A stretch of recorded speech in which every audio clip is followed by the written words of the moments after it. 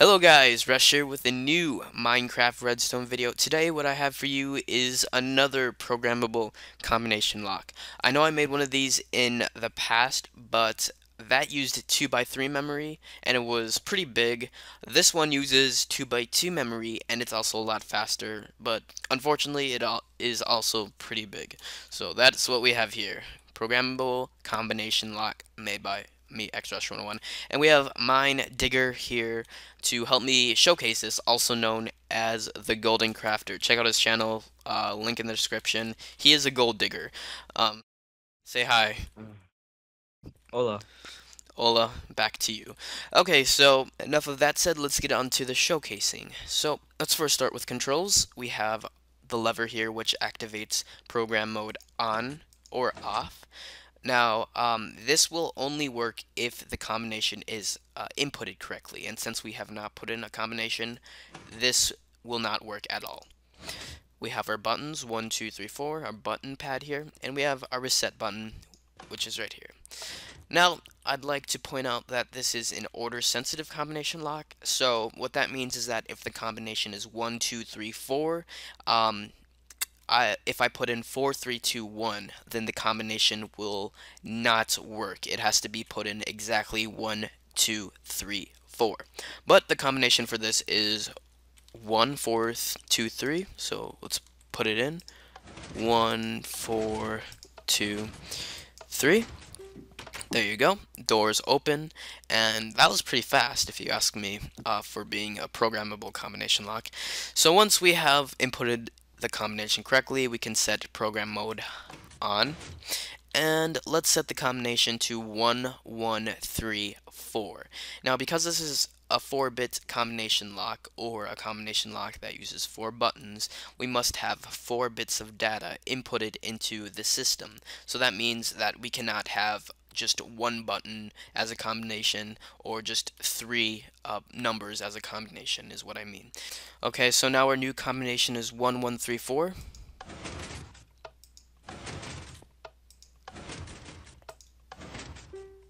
There we go.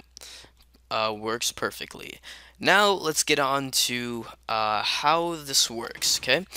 So as you can see here, we see all of the redstone needed to actually make this work. It looks like a huge mess of just pistons and all that good stuff, but I swear it is a lot easier than it seems. Now, the one that I made in the past was actually, what I said before is 2x3 memory, which is all of this. I'll actually put up a picture right now of what the one I made before looked like, so you can kind of see the comparison.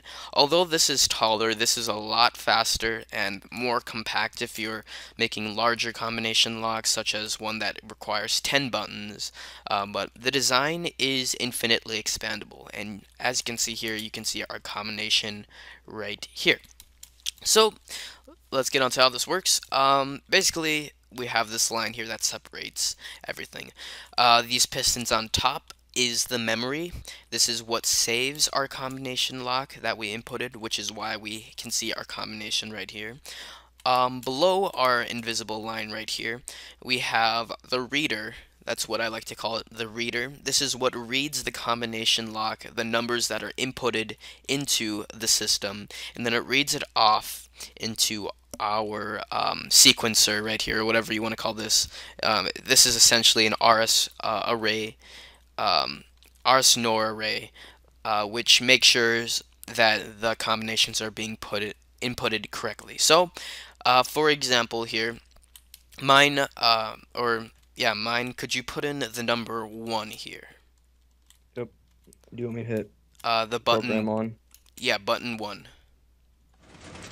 So as you can see here, because I click button 1, and the number right here is the button 1 right here, a pulse gets sent through this torch right here, which causes this piston to retract upward, allowing this line to turn off, as you can see right here.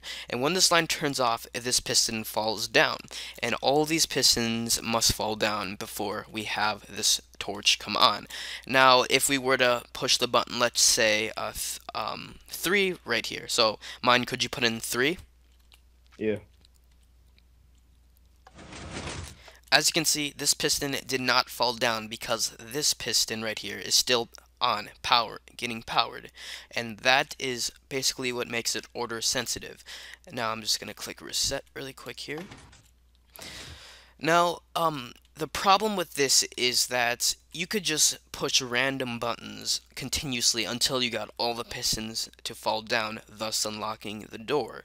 And we don't want that, so we add in what is called a counter to make it truly order sensitive. And what this does is it counts the number of times you push a button on the button pad. So, could you put in the correct combination, please, Mine? Yeah. Is it a One, one? one, three, four. So as you Okay. can see, this will count the number of attempts.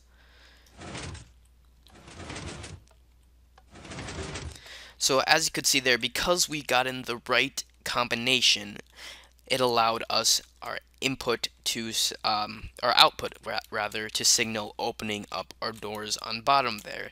Now if we were to put in the wrong combination, then it just resets the whole thing, and this is our reset line right here. It just resets our sequencer right here, and it resets itself again. So could you reset the whole combination, please, Mine, and put in the wrong combination? Mm. Put in 1131. So as you can see, he puts in 113, and then right when he clicks 1, because this piston did not fall down, our counter sees that, it lets the signal go through here, and it resets itself. So that is how that works. So now to the question that everyone is asking: how do you make it reprogrammable? Well, to make this easy, I'm just gonna type in the right combination here and reset our program mode. I'm gonna reset our combination to something easier. 1, 2, 3, 4. So, like I said before, this top part is our memory. This is what saves the combination, and this is when kind of advanced redstone comes in. If you know anything about memory or RAM, then this should be pretty simple, but for those of you who have no clue, this is going to be a little bit more complicated. But just to simplify it, we have our memory right here, okay, and then our data is inputted through these lines on top here. As you can see, this line represents button 1, button 2, button 3, button 4, okay. When we set program mode on right here, it sends a signal through here, allowing us to actually access those data lines up above by turning off these repeaters, allowing the flow of redstone connectivity. So now, every time we push a button here, it's also going to send a signal to our shift register, which shifts over data here, saving the information below.